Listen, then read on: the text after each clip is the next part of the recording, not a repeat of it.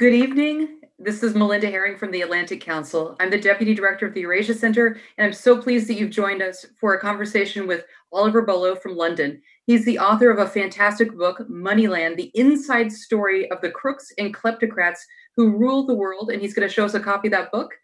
Here it is. Oliver, thank you so much for joining us. You're in the UK. It looks like that. Fantastic. And we're also joined by Dr. Anders Åslund, a senior fellow at the Atlantic Council, and Diane Francis, a phenomenal writer, senior fellow at the Atlantic Council, and an expert on white-collar crime, and she's also written 4 books on the subject. So we have an hour together, and here's how we're going to use our time. Oliver is going to give us an overview of his book and tell us some really enticing stories, and then we're going to have a discussion with Oliver, Anders, and Diane, and then we'll be pleased to take your questions. If you'd like to tweet at us, please tweet at us at @ACEurasia, or you can type the questions in the Q&A button if you're in Zoom with us. So, Oliver, please tell us about your book and tell us, where is Moneyland and how did you come up with this concept? Take it away, Oliver.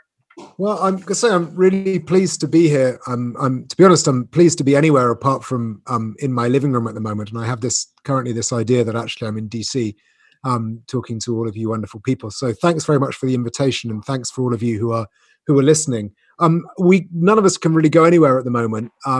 We can't go to any actual countries, and so in that way, during this peculiar time, Moneyland is actually quite typical, because we can't really go there either, because none of us are sufficiently wealthy or powerful, I'm guessing, unless they're Vladimir Putin or someone is watching this, which is unlikely, but I suppose possible, that none of us can really go to Moneyland at any time. So this is just, an ordinary time for Moneyland. And I thought I would begin by just talking a little bit about where Moneyland is, or rather, where you can get a sense of what Moneyland is. And you can do this in lots of places. Some of them are frankly quite boring, but I thought I'd start with one that's quite fun, which is what you get if you get on the ferry in Basse-Terre, which is the capital of St. Kitts and Nevis, a 2-island federation in the Caribbean. You can get on the ferry in Basse-Terre, and you maybe be 50, 60, 70 other people on the ferry, and it goes down towards the south west, until you pass out of the sheltered waters of St. Kitts and cross a narrow channel, and you arrive at what I think I call in the book a nipple. It looks like a nipple. It's not a very elegant description, but it's very much what it looks like, a nipple, a green tree-colored nipple, which is Nevis. Nevis is the other half of St. Kitts and Nevis. It is a small island with just 10 or 11,000 inhabitants. But it features regularly in some of the most egregious financial crimes in the world. And if you've spent any time looking at these financial crimes, which is kind of what I do because I'm a nerd like that, then going to Nevis is a really peculiar experience, because there are these addresses that come up again and again and again, just street addresses that you'll find a shell company, some financial crime, and the trail goes dead in a shell company in Nevis, and it will be registered in a lawyer's chambers. And you get to Nevis, and there it is. And then the next door building is one of the other addresses, and it's, the capital of Nevis, Charlestown, is tiny. It's a village, really. But it seems like an area about the size of a football field. Every single building in there pretty much is connected in some way or other to financial crime. And I mean, just to run through what some of those, financial crimes were, the flash crash, the most remarkable sort of 5-minute drop in the Dow index, what was it, 4 years ago now. The man who did that, Navanda Sarao, British day trader, he had his companies registered in Nevis. There was a massive securities fraud out of New York in 2015, registered in Nevis. A truly monumental scam out of Kansas City, which stole $161 million from ordinary Americans. That was registered out of Nevis. International corruption, Nigerian politicians, Taiwanese politicians, Azerbaijani politicians, Ukrainian politicians. Maybe we'll get a bit more to Ukraine later. When right-wing trolls tried to make Emmanuel Macron look corrupt when he was seeking election in 2017, how did they do it? They invented a shell company in Nevis. It is so synonymous with corruption and with hiding dirty money that essentially you now blacken a politician by inventing a shell company in Nevis. But the weird thing about it is, if you spend your time, as I do, reading these court cases, researching these crimes, is when you go there, you find nothing. There is no one to talk to. In one particular case, I went looking for the address where a shell company was registered. I couldn't even find the address and could find no one prepared to tell me where the address was. I interviewed the regulator of companies there. She wouldn't tell me anything at all. When I suggested Nevis was connected to financial crime, she literally laughed at me. There is nothing to find there. And that is what's so amazing about a place like Nevis and why it ties into what I call Moneyland. Because Nevis is an island surrounded obviously by water, like all islands, but it's a particularly remote one. And it doesn't really have anything to sell. Yes, it's got nice beaches, so it's a good place to go on holiday, but so are a lot of places in the Caribbean, and a lot of places in the Caribbean are a lot easier to get to. So it looked around for what it has to sell. And once it's got past tourism, what else does it have to sell? What does anyone have to sell? Any country, essentially, when you get down to it, can sell its sovereignty. And that's what Nevis did. Almost immediately after St. Kitts and Nevis became independent in the 1980s, it contracted with an American lawyer, a guy called Bill Barnard, to create essentially a shell company, an extraordinarily opaque shell company that could be used to hide assets via Nevis. And he created them and he sold them. He had the exclusive right to sell them. So it was a joint venture between an American lawyer and this jurisdiction, Nevis, which is, though part of a federation, is sovereign, so it has the right to do what it likes for itself. And with time, Nevis has built on that original innovation. It has brought in more American lawyers from different places, a lot of them from Florida, to improve its laws, to bring in trust laws, to bring in all sorts of extraordinarily opaque innovations to prevent anyone finding out the owner of property registered on Nevis. And it's quite profitable. It's not, it doesn't have that huge a corporate registry by the standards of, say, the British Virgin Islands, but, 18,000 companies for a place with only 11,000 people, that a little goes a long way in a place like that. And it's been a tidy little earner for the jurisdiction pretty much ever since. So what does this mean? What is Moneyland? Well, the thing is that I talk about Nevis, but as I said at the beginning, I could talk about dozens of other places. There are dozens of jurisdictions just like Nevis that have made the same calculation that they don't really have any way of making a living. So what they're going to sell is protection to rich and powerful people elsewhere. They are selling them the protection of their sovereignty. You could do this about Delaware. I could talk about Jersey. I could talk about Switzerland, Monaco, Luxembourg, Liechtenstein, Singapore, Hong Kong. South Dakota now is doing very well out of this kind of business. If you are looking to make a living and can't think of a better way to do it, then essentially allowing people to register their assets via your jurisdiction and allowing them to hide them there is actually quite a profitable way of making a living, if you don't mind the inevitable moral sort of consequences of doing so. It mutates all the time. All these jurisdictions are constantly competing with each other for who can hide assets better, which means that you can always hide assets deeper and further. One of the reasons that South Dakota has done so well recently is because Switzerland got rather knocked out of the game after the financial crisis, having been the leading jurisdiction for decades. And South Dakota has stepped in and taken up the slack.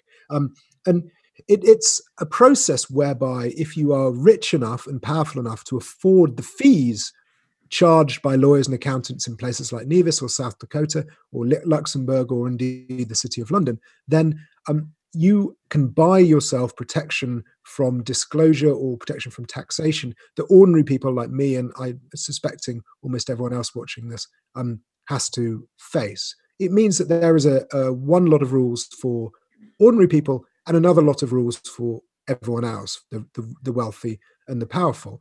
And that's what I call Moneyland. Moneyland is essentially a portmanteau country that is made up of all the laws that are most convenient to anyone rich and powerful at any moment in time. You can choose. Moneyland is a pick and mix of a country. Choose whatever laws you want to live by, and those are the laws you will live by. And so is this bad? I mean, I think so. Personally, I think it's a disastrous way of running the world. It allows kleptocrats to steal money and hide it and have essentially face no consequences, get away with their theft. Viktor Yanukovych of Ukraine, whose downfall in 2014 started me on this trail of looking into dirty money. He hid his money, and not just in Nevis, but all over the world. And that money has essentially not been found. not only has his money not been found, but a previous kleptocrat from Ukraine from 20 years previously, Pavlo Lazarenko, his money has still not been recovered, despite the fact that he was convicted and jailed in the United States. His money was so well hidden that it still hasn't been confiscated. This system, the Moneyland system, allows big corporations to avoid taxes extremely successfully, which gives them an unfair advantage over their smaller competitors, because smaller competitors have to pay tax. I think that's bad too. And I think particularly relevantly at the moment, it undermines the ability of states to tackle urgent threats and to tackle and to build the preparedness that's required to tackle threats like COVID-19. If we look at, say, a country like Venezuela, which is a perfect expression of a kleptocracy, really, that country has, it's essentially a sitting duck. There is almost no healthcare system left. The local Academy of Sciences has warned that the country is desperately vulnerable to COVID-19 because all the money that was supposed to have spent in hospitals and so on has been stolen, and instead of going to spend on healthcare has been spent on top-notch real estate in Miami or Madrid. That's where the money goes. We see the same situation in Ukraine, also vulnerable to COVID because the money's been stolen and spent in London. Nigeria, has 200 million population, fewer than 200 ventilators for the entire country. This is desperately vulnerable for when the virus hits them. And the reason it's so vulnerable is the money that should have been spent on building up the healthcare has been stolen, has been hidden offshore, so it's totally unfindable, is hidden so well that it can never be recovered, and is spent on fine art, on real estate, on luxury goods in places like London, places like New York, and places like Madrid. And this is the real damage that Moneyland does, the Moneyland system, is it makes it so easy to steal that there is essentially no reason not to steal. The only reason not to steal if you're running a country like Ukraine is because you don't want to. You're never going to get caught. And if you do get caught, you're always going to get away with it because no one is going to be able to confiscate the money or find the money back. So that's the problem with Moneyland, is it's a big giant jackpot for anyone in power to use their power to steal money. And that's why I think it's something we really need to do something about. Thank you. Thank you so much. If you're just joining us, we're here with Oliver Bullough. He's the author of Moneyland, the inside story of the crooks and kleptocrats who ruled the world. It was published in 2018, and it's available on Amazon.com. So I want to bring Anders and Diane into the discussion. Anders, how bad is the problem? Oliver points to an estimate by the IMF that says that 2 to 5 cents of every dollar is earned illegally, which would come to about 2.6 trillion annually. But that's a guess. What's your best guess? Well, our assessments by this, the best are probably done by Professor Gabriel Zachman at the University of California in Berkeley. And the total amount of the money we're discussing is something like $8 trillion. If you take this higher number, it's money going in and out, so it's not a stock. Then you get a different kind of a number. But let me give you a few illustrations. The Russian money abroad, private money, is $800 billion to $1 trillion. And this we can see from the Russian official account, how much money that has gone out of the country. There are people who assess that it's more, but it's certainly not less. The big country that has anonymous companies that invest in the United States is Cayman Island, a little island with 60,000 souls, but it has $1.7 trillion of investment in U.S. securities. So Cayman Island is the second biggest investor in U.S. securities before China, but after Japan. So this is the kind of money we are talking about. Gabriel Zachman, whom I just mentioned, he assesses that 8% of all wealth is hidden in offshore havens. And the two biggest offshore havens are the United States of America and the United Kingdom. This is where the money is hidden. So a fair guess is that $400 billion or so of Russian private money is in this country, and perhaps $200 billion in London. I'm just guessing. But these are the kind of dimensions we are talking about. And then you wonder, how is it possible? Oliver just mentioned it through anonymous companies. The United States has more than 2 million anonymous companies. And Wilmington, Delaware produces each year about 200,000 anonymous companies now. So this is a massive factory of anonymous companies, and you get away with it. So the typical money from Russia, it goes from Moscow through a state bank to previously through Cyprus, now through several other channels, then to British Virgin Islands, and then to Cayman Islands.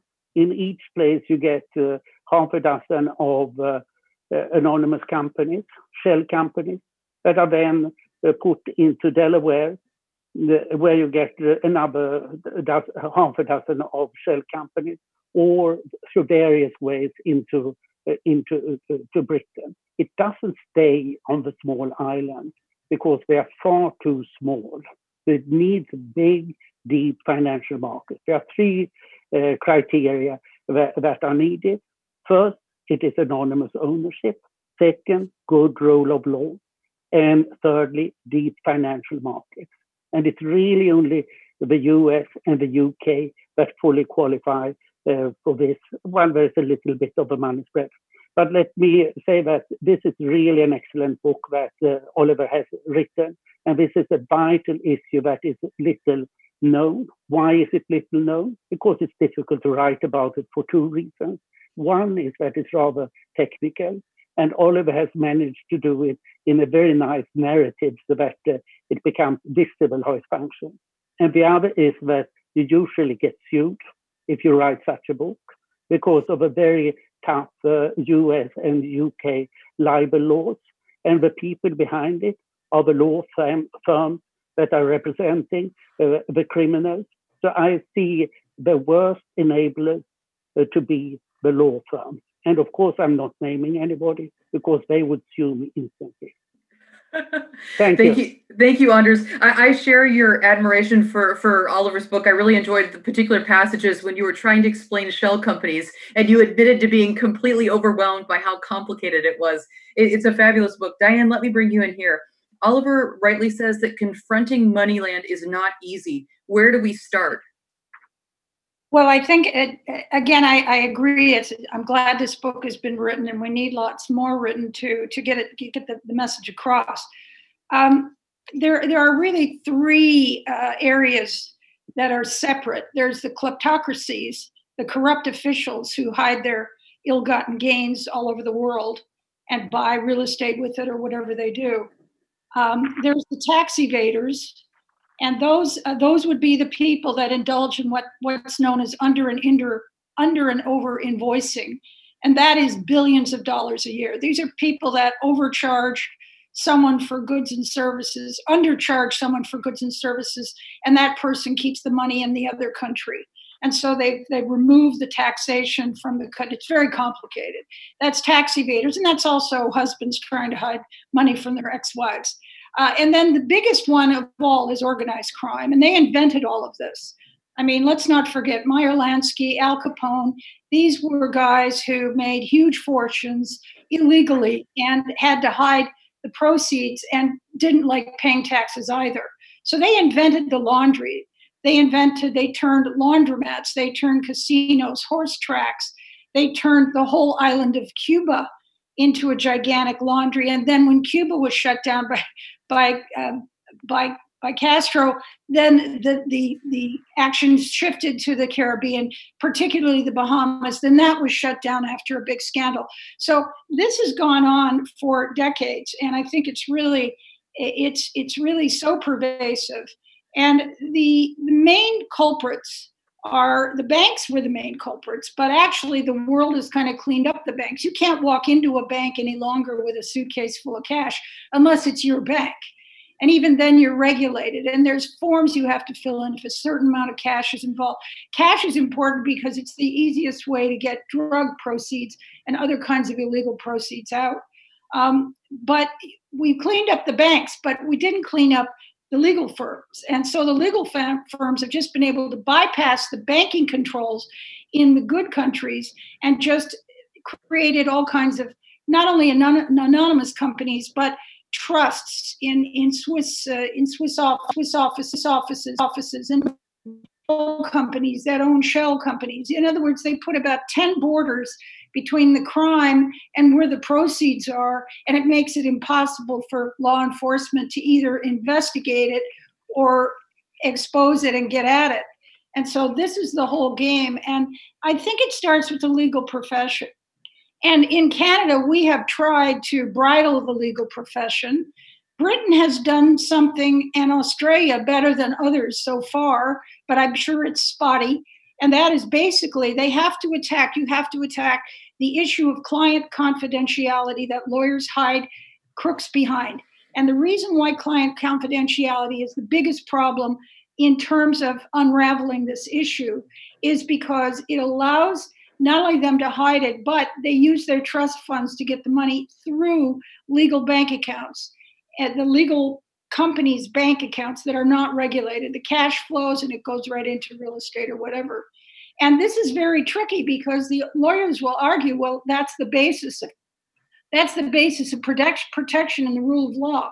Well, it really isn't. So what they've done in Britain, to a certain extent, in Australia, they've done, we haven't been able to do in Canada, is that you make it a requirement that a lawyer has to note to authorities suspicious clients and suspicious transactions of any amount, cash or otherwise. And once you do that, then you start to stop that as a conduit.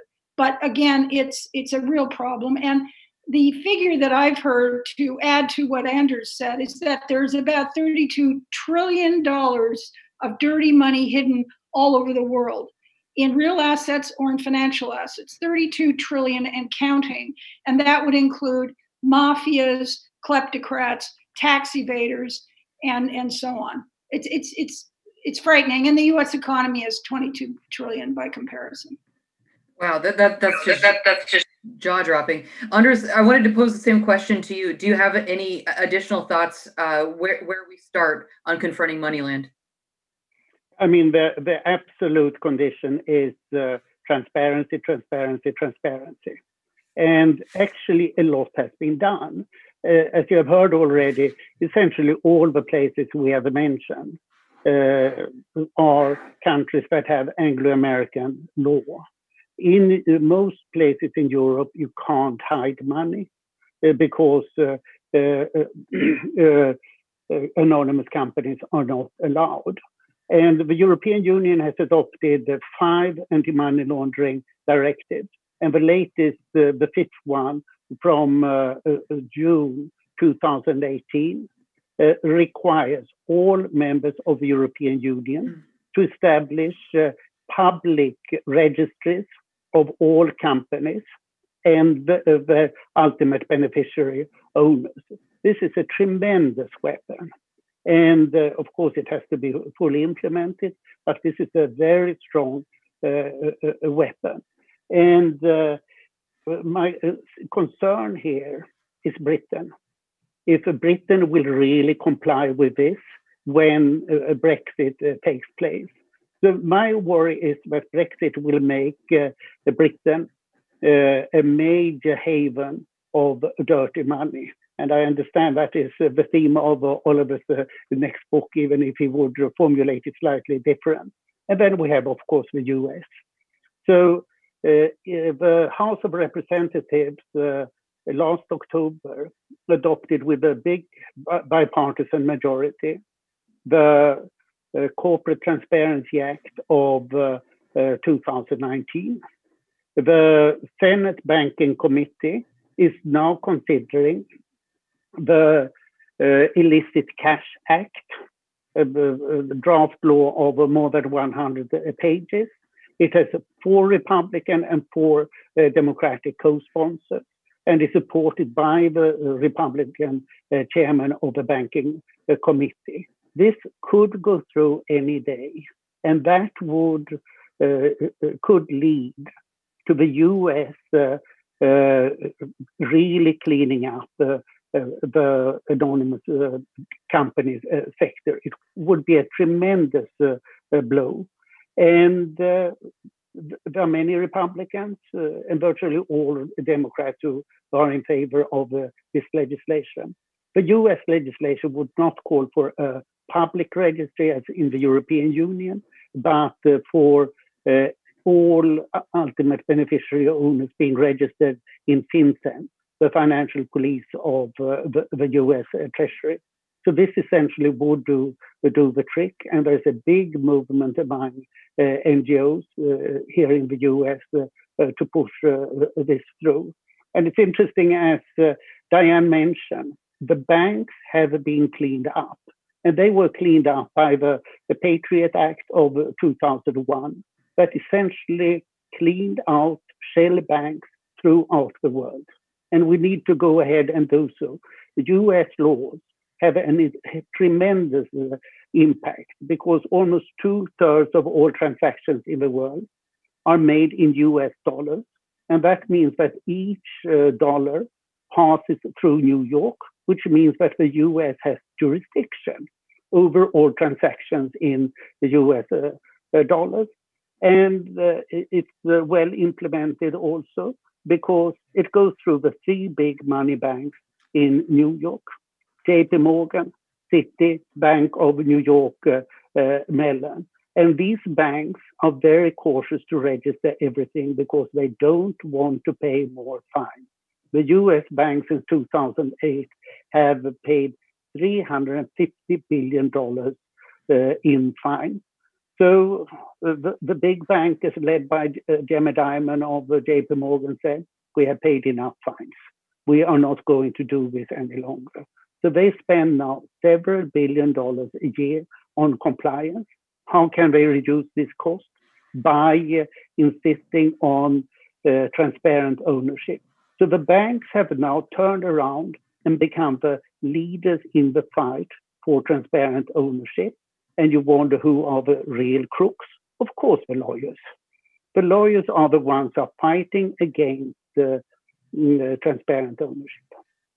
Thank you, Anders. Oliver, how do we incentivize what you call the enablers, the lawyers, the accountants, the financial whizzes, to avoid this line of work? It's a real challenge because, I mean, essentially, it's a very profitable line of work, right?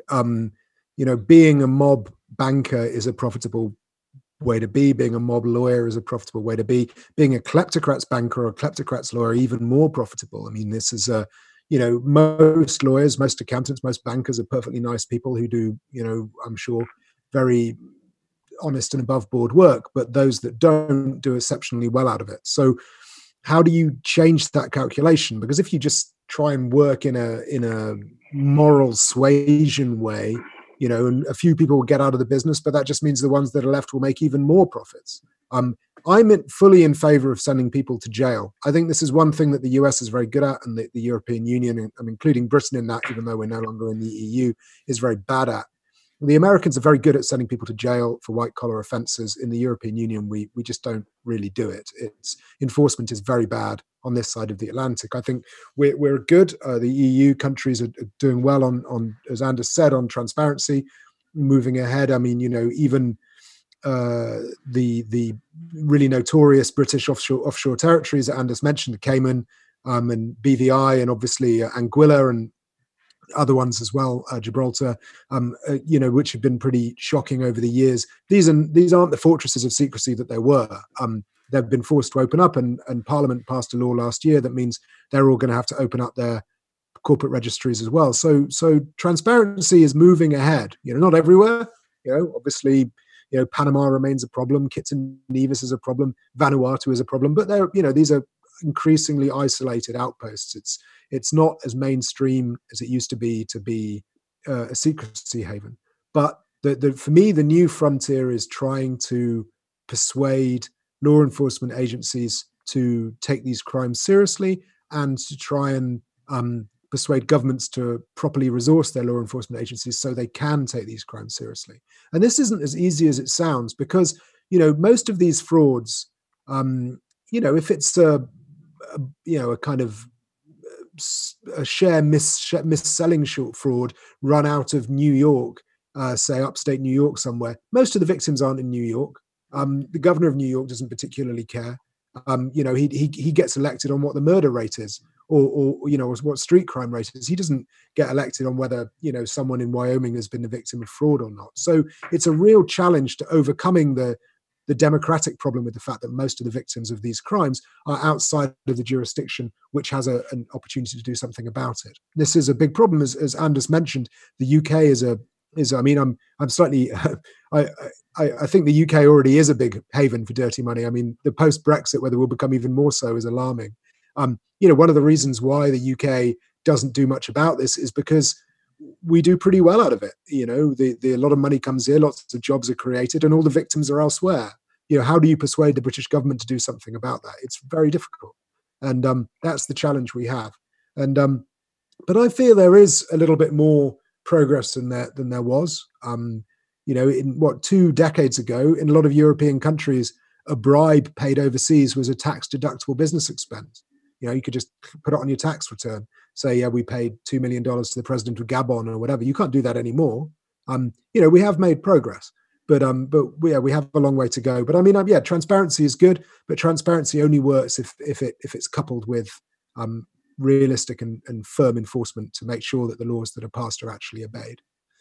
Oliver, I was a little depressed when you wrote about asset recovery. You write that very few assets are ever returned, and you spoke to an FBI agent in a lot of depth, and you said law enforcement basically can't recover these assets because of the electronic nature of money today.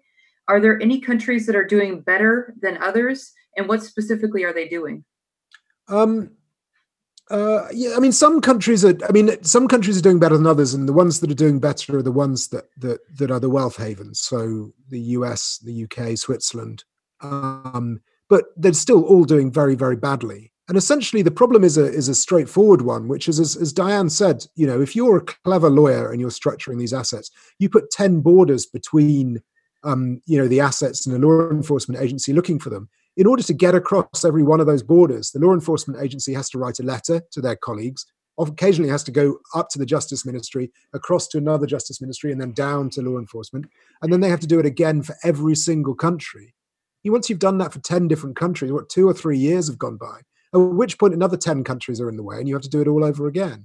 It just goes on and on and on. And it's incredibly, time consuming and incredibly depressing for law enforcement agents who are engaged in this kind of work, because often if you're in Miami and you're working in law enforcement and you're trying to target a building, and you're certain in yourself that building belongs to a crook from Venezuela who's stolen a load of money from the state oil company and spent it on a condo in Miami. That, but in order to prove that, you have to somehow get around the law enforcement agencies in Miami, and not just in Miami, in Panama, not just in Panama, in St. Kitts and Nevis, in Venezuela, and gather evidence that can be used in a US court from all of those jurisdictions. And that is incredibly hard.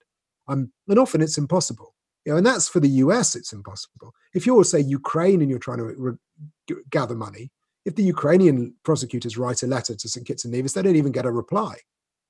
So it's And I'd also like to add to that too, Oliver, is that these 10 jurisdictions you're trying to do business with, most of them are corrupt. You can buy the judges, you can buy the cops. So wherever the money has passed through the hands of 1 or 2 of these dirty countries, forget it. It'll go cold. The path will go, the path will go cold. I think that, getting back to what I said, I think really we have to deputize the real predators here, and that's the legal firm and the accounting firm, and they have to be deputized. They have to give up self-regulation.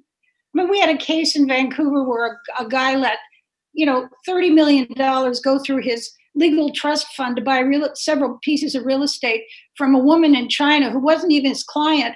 He said, "I didn't do anything wrong. She just wanted to use my account."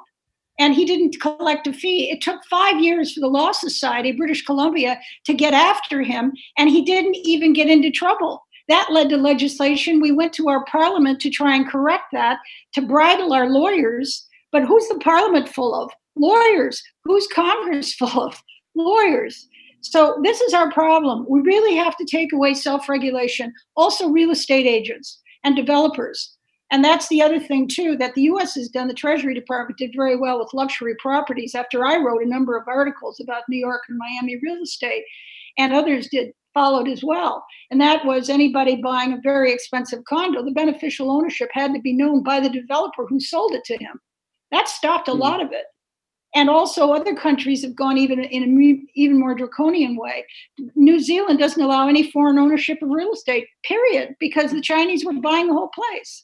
Vancouver has got that partially, a very big foreign property tax on purchase, and they tax people's empty units, because what they do is they buy these real estate units, they keep them empty. They're safety deposits boxes in the sky, like most of Toronto's skyline. And there's nobody in them. So if you tax the empty units, you go after the beneficial owners, you go after the lawyers, you go after the developers, I think you can stop it. I couldn't agree more. Oliver, I'd like you to talk about the tools that the rich are using. In your book, you outlined a number of tools. So you talk about the use and invention of the Eurobond, and that's still going on. You talk about the use of shell companies, still going on. And then you talk about how people buy passports. Give us an update on that. And then you said people buy diplomatic immunity, and they make themselves ambassadors. And then you talked a lot about, and Anders mentioned this as well, the protection of libel. Can you give us an update on all those different tools? And am I missing any other tools that they're using now? Yeah. I mean, it's a very entrepreneurial business, the hiding crooks money business. It's very profitable. There are a lot of very bright people out there thinking all the time of new ways to hide crooks money. So yeah, they're pushing the frontiers all the time. Parliament or Congress thinks they've closed a loophole, without knowing that 8 other loopholes are sitting there just waiting, to be put into operation, because there's so much innovation happening all the time. I mean, so the Eurobond issue, and I don't want to tell the whole story because it would take ages, but it's a really interesting example of the devil making work for idle hands. After the Second World War, the UK, London had been the financial center of the world. It no longer was, because of the very straitened circumstances in which the UK found itself. And you had all these bankers were sitting around essentially with nothing to do, and twiddling their thumbs and looking for ways of making a margin. And they discovered, essentially, they went into partnership with their colleagues in Switzerland who'd been doing the same thing. And all the money was in Switzerland, and the talented bankers were in London, and the bankers in Switzerland had nothing to do with their money, and the bankers in London had no money to do anything with. And they realized that there was essentially a common interest here. So they created this what they called offshore. And offshore is this, was a new invention at the time in the late 50s and early 60s. But it was it's a function of globalization. It's a function of the fact that money began to move between countries. And when money moves between countries, but the laws that control or regulate money do not, it means that the owners of that money are able to pick and choose what laws that money obeys. And it's a very simple principle, but I mean, it's been the fixed point that has really changed the world. And offshore is not just a concept that applies to money. If you are the Minister of Education from a former Soviet republic and you've looted the school system, you don't want your own children to have to go and sit in an empty classroom with no books. You want them to have a perfectly decent education. So you steal the money and send them off to school in Switzerland or the US or the UK, where they can have a good education. Your children are then offshore if you do that. Your money's offshore, your children are offshore. But if you want to go and see your children without the indignity of applying for a visa, you can buy a visa. You give money to Portugal or Greece or several dozen other countries that will sell you a visa, or the US and the UK and Canada, of course. And in that case, your visa is offshore. And in fact, you can buy a passport from, quite a lot of countries now, 5 in the Caribbean, 4 in Europe, and several other places, which will sell you a passport. In that case, your citizenship is offshore. All of these things are just layers of the concept of offshore, which build up, which are just ways in which, you were able to use different jurisdictions to overlay and achieve power in your own country. And yeah, the final one you mentioned, or the final two you mentioned, diplomatic immunity. This is it's a niche aspect of offshore, but it's kind of I'd say it's the coming one, because all you need to do is find a country with a desperate need for cash, and give them some money and build them a hospital, and they'll make you an ambassador somewhere. The example I have is a Saudi gentleman called Walid Al-Jafali, who no longer is with us, sadly, may he rest in peace, who didn't want to pay a decent divorce settlement to his wife. So he had himself made the St. Lucian ambassador to the International Maritime Organization, and then claimed diplomatic immunity in the UK.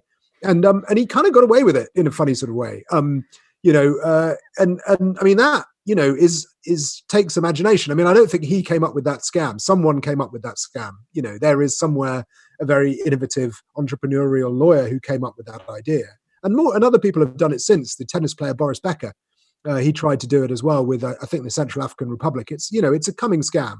And the final one, the really useful one, if you're rich and powerful, which is something I notice a lot as a journalist here in Britain, is you can essentially get your reputation offshore. If you establish a reputation as a philanthropist in a major country, then it makes you very difficult to write about. Not so much in the US, because there's a protection for freedom of speech, but in the UK, where we have very strong defamation laws, if you write about a rich and powerful person who's in inverted commas a philanthropist, they will sue you for lessening their reputation. And even if they're not going to win, they will bankrupt you before you even get to court, because they can keep fighting and keep bringing in lawyers to fight you all the time.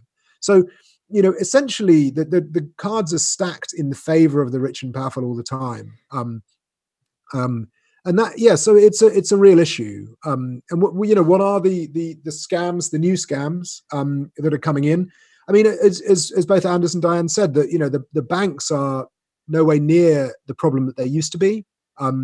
There's been, some monumental scandals. Obviously, the Danske Bank scandal was, 250 billion euros is, hundreds of times bigger than the HSBC Mexican drug cartel scandal. I mean, insane amount of money. But that's over. The Baltic states appear to be more or less cleaned up. Cyprus, to a certain extent, cleaned up. I mean, a lot of the worst jurisdictions are not as bad as they used to be. So where's the money going now? A lot of the money doesn't go into banks at all. Instead of putting it in electronic form, you buy a physical object. The free ports, you buy fine art. You see why there's been this incredible inflation in fine art prices. It's because, fine art is an amazing store of value. And you keep it in the free port in Geneva or in Singapore, or wherever. I mean, the free ports all over the place. And it no longer has to touch the financial system. I mean, I was talking to a guy the other day, a lawyer, who was saying that he has a client who basically doesn't have a bank account. He wears expensive watches. He arrives in London, goes into a shop, sells his watch for cash. And there you go. He's got the cash he needs, walks around and leaves. You wouldn't really know he'd been here. And that's, a new way of doing it. Why bother with electronic money if electronic money is a hassle? Just use valuable objects. One of the most incredible examples you talked about was in China. Tell us what you found there. How are some Chinese officials protecting their assets? I have to say, I'd like to point out, this isn't me who found this. I just stole this. I didn't, with credit from a Japanese journalist who did this extraordinary story of Chinese officials who took advantage of the fact that the laws on surrogacy for babies are different in China and Japan. And if a baby is born by a surrogate mother in Japan, the surrogate mother is listed as the mother on the birth certificate. So the baby is, under Japanese law, a Japanese citizen. But even though both biological parents could be from elsewhere, and in this case, both biological parents were powerful, high-ranking members of the Chinese party or military, so they would implant an embryo in a Japanese surrogate mother, and then the child would be brought up in a luxurious children's home in Japan, and all of the assets are registered in the name of this child, who is, according to Japanese law, an ordinary Japanese infant, but just with millions and millions and millions of dollars in their name. So this is a walking, talking, living shell company. And I mean, you sort of have to wonder what this does to your head, to think that, to grow up barely knowing any of your family just because you're a living conduit for illicit funds. But it is, I mean, it just goes to show the lengths people will go to hide the money. I mean, it should be said, this is a real outlier. Most cases are not that awful. Cash will go a long way for breaking the link between crime and an asset. But this is a human shell company will go even further. I want to ask you one more question, and then we're going to bring our audience in. What is the London Kleptocracy tour? I thought this was clever. You mentioned it in your book. And what would we see on it if we got on your bus? And if you did the same thing in the US, where would it be? We did one the other day. We're lucky in the UK because unlike the US, everything is concentrated in London. London is kind of Los Angeles, Washington, New York, and Miami all rolled into one. So it's the big showbiz center, it's the big wealth center, it's the political center, it's everything. So essentially, if you're a kleptocrat and you want to put money in the UK, it tends to be in London or very near London. So what the Kleptocracy tour is slightly modeled on, it was the idea, I think, came from Charles Davidson, from your town. But it was put together by my friend Roman Borisovich, who lives in Luxembourg now. And it's basically, the idea is kind of like a Hollywood bus tour when you drive around and see where, Scarlett Johansson buys her lattes, or Charlie Chaplin used to go and get his moustache trimmed or whatever. And but instead of that, we get to see, where the Russian deputy prime minister lives. We can see, where the, son of the president of Egypt has had a house, or the Russian oligarch's place, or the Russian senator's place. I mean, Isabel dos Santos, the daughter of the former president of Angola, anyone, you name them, they have a house here. Joe Low, the suspect in the biggest theft ever from the Malaysian Sovereign Wealth Fund, though he says he's innocent, I should say. They all have properties here. So essentially, you put people on a bus and you drive them around and you show them properties and tell them stories. And the idea is to try and bring home to people how offshore is a fiction, right? These things might be owned by a company in the British Virgin Islands or wherever, but that isn't real. These properties are here in the UK, and the money that paid for them was real money stolen from real people. So that's the idea. That's what we're trying to achieve. We had one recently about Russian money to highlight the fact that a report into Russian interference in the UK had been suppressed by the government. But we do them every now and then. They're fun, you're all invited. Wonderful. Diane, I'd like to ask you this question. So if you're listening, please go ahead and type questions in the Q&A box or send us questions on Twitter @AC_Eurasia. I think this is a good question for Diane, but Anders and Oliver, if you have thoughts, do jump in. This is a question from Vinette Sharma. What role does electoral funding play in this, as most elections, including US elections, are funded from toxic funds from corrupt oligarchs? Well, the U.S. has replicated money laundering techniques in its electoral process through the dark pools of capital, the PACs, the secret contributions to people, to PACs that go into the hands of politicians, that go into Mitch McConnell's hands to divvy out to his members in the Senate and so on. So it's just really nothing different than the techniques that are used that way. Then, of course, they've been very good at lobbying. They also give money to think tanks. They also give money to universities, to academic research projects. They fund individual academics who are either Russian or pro-Russian, who get on TV as pundits. There's many of them. Fox News likes to feature a few of them regularly. They're on the payroll. And so that's what they're doing to promote it. And I think that I think that the U.S. electoral process has been so badly tainted that it's either redrawn or it's a democracy, not even in name only. Go ahead, Anders. Thanks, Diane. Yeah, let me continue on this. I completely agree with Diane. What has happened in the U.S. Since the 2010 Supreme Court verdict on Citizens United is that dark money in all its form is allowed in the US political campaign financing.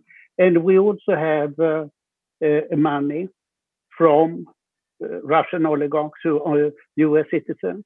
The most striking person is Lem Blavatnik, a partner of Viktor Vekselberg and Oleg Deripaska in Rusal, Russian aluminum company, and they have both been sanctioned.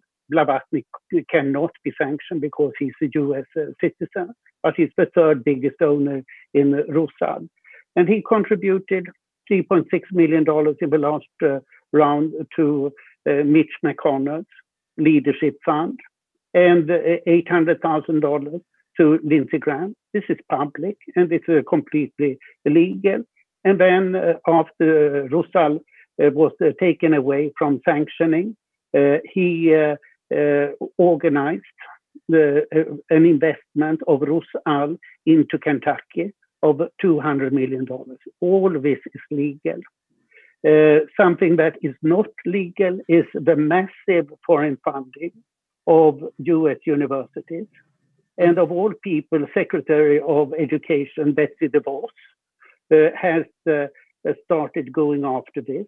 And it turns out that, according to her, there is $6.5 billion of unofficial funding that has not been reported as it should to US universities from foreign sources, mainly Chinese and Russian and Saudi funding. And the universities have just kept quiet about it. So recently we saw a prominent professor at MIT who was arrested for having taken illegal money from China. It remains to be seen whether the case ends up. But what we are seeing in the US is a massive penetration, as Diane said, of the US political system. Where I hope that this will end, it is because it's all becoming a national security issue. What is really tough here, it is terrorism financing and sanctions violations. So, for example, in New York recently, it turned out that a skyscraper belonged to sanctioned Iranian sources. And it took quite some time before they figured out, because of a number of anonymous companies, that this skyscraper belonged to Iran. So as soon as something becomes a national security interest, it becomes important. Because as Oliver and Diane talked before about it, this secret money abroad, it is all kinds of things. Of course, it's tax evasion, which is the least crime, but it means that the illegal billionaires don't pay taxes anywhere. It's terrorism, it's organized crime, it's sanctions violation, it's money laundering, and it's political financing. And today, sanctions violation, that's what the US Treasury is really going after very badly, and terrorist financing. These are the two worst forms of financing in the view of the US Treasury. And then they happen to take the others also. Thanks, Anders. If you're just joining us, now's your chance to get a question in with author Oliver Bullough. He is the author of Moneyland, the inside story of the crooks and kleptocrats who rule the world. I'm sorry, I just gave you the French pronunciation. It's Bullough. I'm so sorry. I have a friend with the last name and he has a French pronunciation. I'm so sorry. I didn't know there was a French pronunciation. There is. Okay, I have a challenge for you from Marta Farian, Oliver. When the US and the UK are the two largest money laundering countries and enablers, what are the chances of, so we talked about the reform possibilities, but she says, don't these Western countries have no right to lecture or demand other countries about anti-corruption? What are your thoughts on that? Yeah, I mean, it's a very good point. I mean, it used to be that it was the US and the UK and Switzerland were the big problems. And then the US lectured Switzerland very verbally and viciously, and Switzerland kind of got squeezed to a certain extent out of the game. So now it's just the US and the UK. So yes, it is a real problem. How do you solve an issue when the biggest bully on the block is, or the two of the biggest bullies on the block are very much responsible for it? This is something I've been writing about recently with regard to South Dakota, which I mentioned earlier, which is now a major secrecy jurisdiction, one of the most fastest growing and most important. I mean, in the latest secrecy index that was published by the Tax Justice Network in the spring, the United States has now overtaken Switzerland. It's now second only to the Cayman Islands as a secrecy jurisdiction, ranked by the Tax Justice Network, and which is a serious increase in its ranking from fifth a little while ago, and that is a real problem. What do you do about that? Well, I mean, as Anders mentioned, there have been some really promising movements in Congress to try and tackle this. I think a lot of people recognize that this is not just, anonymous shell companies are not just a convenient way for political donors to be able to avoid taxes. They're also a national security threat. If you have, people who mean ill to your nation, and let's face it, a lot of wealthy Chinese people and wealthy Russians do mean ill to the United States. If they're coming over there and buying up parts of your city, buying up strategic companies, why are they doing that? Well, what's that about? This is not a kind of risk you want to be taking. And I think a lot of an increasingly large number of congressmen and women realize that, and that's very reassuring. So I'm hopeful actually that in the next 2 or 3 years, there will be major legislative action taken in the US. And once that happens, which I think it will be that, like a light has switched, because then US companies will refuse to accept that they have to abide by these kind of transparency rules and foreign companies don't. And so there will become this big diplomatic pressure from the US to force other countries to really up their game. So I think the US has been, when we were talking about, and Diane was talking about how banks are no longer such a problem, one of the main reasons for that, if not the main reason for that, is there have been these massive fines from the DOJ forcing banks, and not just US banks, but forcing HSBC and BNP Paribas and other European banks to really start behaving like responsible corporate citizens. If that same kind of legislative pressure was brought to bear on secrecy jurisdictions, this whole problem would be gone in a year. And so that's what I'm hoping for. I mean, it is a problem. There are some very deep-pocketed political donors in the United States who enjoy the Moneyland system just as much as Mr. Putin does, and their objections will have to be overcome, and that is not easy. But I'm hopeful that it'll happen. I think that there's a line from Winston Churchill. The United States always does the right thing once it's exhausted all the other options, and I think that's what we can count on right now. Fabulous. A question from Ruel Liebert. He said, it would seem to me to be a good idea for an international conference between nations to coordinate anti-theft standards across borders to reduce paperwork barriers and deter, what was your word for them? Badly behaved, naughty people. I think that was your word, Oliver. Is it a practical thing to do? Do you think if organized, it can keep up with the crooks and be successful? Well, it's what Anders mentioned earlier about what the European Union is doing. The European Union has very good anti-money laundering directives, which have actually made a real difference. We're up to number 5 now, and they've really helped standardize regulations and everything. But the problem is that the more all countries raise their standards, the more profitable it is to be the one country that doesn't. So the higher you build a wall, the more profitable it is to build a tunnel underneath it. So it's really difficult to enforce these kind of common standards if you don't have diplomatic and financial pressure to bear from the biggest players, and above all, that means the United States. So it's very hard. I mean, I think, to be honest, we're not there yet. Yet the European Union's done okay, and some other countries have done okay, but we're a long way away from that kind of world, sadly. Well, I'm glad you mentioned Oliver. Let me add here that the OECD is now working on hindering base erosion in profit sharing, forcing companies to standardize their accounts so that it will not be possible to do what Apple has done, for example, moving its profits to Ireland in that fashion. So the OECD is the very quiet organization in the background that is doing a lot in order to reduce money laundering and to clean up international accounting systems.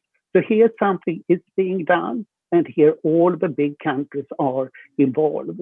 And we also have FATF attached to the OECD, which is the anti-money laundering organization. And there, even Russia and China are a part, and they are playing a role. So this is quite, when I ask people in the US Treasury, why do you accept Russia, that is the main money launderer, to participate in this? They say, because if Russia and China were not there, they would set up alternative norms. now we can influence them so that they accept our norms. And there is peer pressure, and it's a peer review. So while these international organizations, the power should not be overestimated, but they are gradually digging into this. And another thing we have not mentioned is the geographic target orders in the US that have to a very considerable extent cleaned out the real estate sector.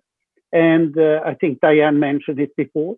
You simply need to inform the title agency who is the ultimate beneficiary owner. After this was introduced on a limited scale in 2016, the anonymous owners of real estate in the US has sharply fallen, because they don't want to go through that process, and they are afraid that it will apply also where it does not.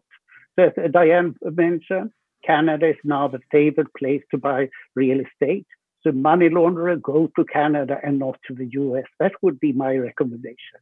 Yeah. Thanks, Anders. I've got a question from Aubrey Belford. This is for Diane and Oliver. What effect do you think the coronavirus pandemic will have on illicit money flows? For example, it's likely pretty hard to turn drug cash into clean money right now. What about kleptocratic money? Have you seen anything concrete yet? It's a really interesting point. I think it's difficult to be a criminal at the moment, but there are always opportunities. For fraudsters, for example, there's a lot of anxious, vulnerable people out there. So, I think that criminals are nothing if not entrepreneurial. So I think that they will be finding ways of getting around this issue. Interesting. What I'm writing about at the moment is there's actually a serious problem for kleptocrats in that they're quite used to coming and getting their healthcare in the UK or Germany. And suddenly they're having to rely on hospitals in their own countries, and this is really an uncomfortable place for them to be. So, I think kleptocrats are suffering too. So, thoughts and prayers. Thanks a lot. I think that the days of physical transportation of cash to launder it, is long gone. It's all done by keystroke now, so there's no reason that it would be slowed or changed. I don't know. I mean, well, maybe in your hemisphere, but in London we're behind the times. We still cash is still king over here. A bag of cash coming into Heathrow still goes a long way. Well, thank you so very much. We have a ton of very interesting questions, but unfortunately, I'm told we must cut it off. So, Oliver, we'd love to have you back. Thank you, Diane. Thank you, Anders, for being fabulous panelists. Oliver's next book is going to be called something like Butler Britain or Butler to the World. His 2018 book is Moneyland, and I encourage you to read it. Thank you so much for joining us, and see you again next time. There you go. Show us the cover one more time, Oliver. Wonderful. Thank you very much. Thanks, guys. It was our pleasure. Bye-bye. Thank you. Thank you. Bye-bye.